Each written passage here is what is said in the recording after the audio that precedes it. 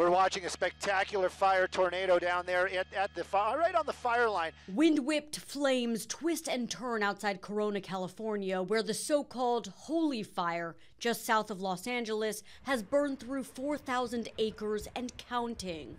It's one of 18 wildfires raging in California. Hot temperatures and windy conditions are making it one of the toughest wildfire seasons ever. It's been a challenge.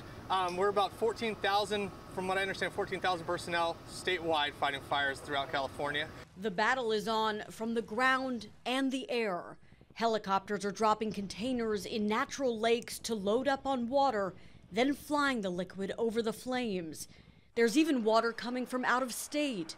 This is a unique situation out in California, and those guys are tired and they need some help. Lieutenant Steve Gibbon will be driving this engine loaded with 750 gallons from Austin, Texas to the Mendocino Complex fire, which has grown to the size of Los Angeles. It scorched more than 250,000 acres, making it the largest recorded fire in California ever.